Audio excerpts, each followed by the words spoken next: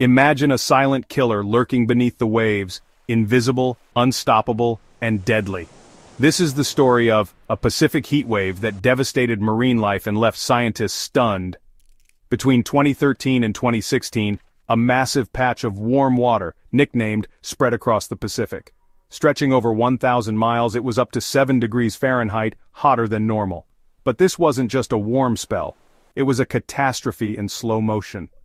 Over 1 million seabirds, including common murres, died during this event. Starving and exhausted, their bodies washed ashore in waves. But why? The answer lies in the food chain.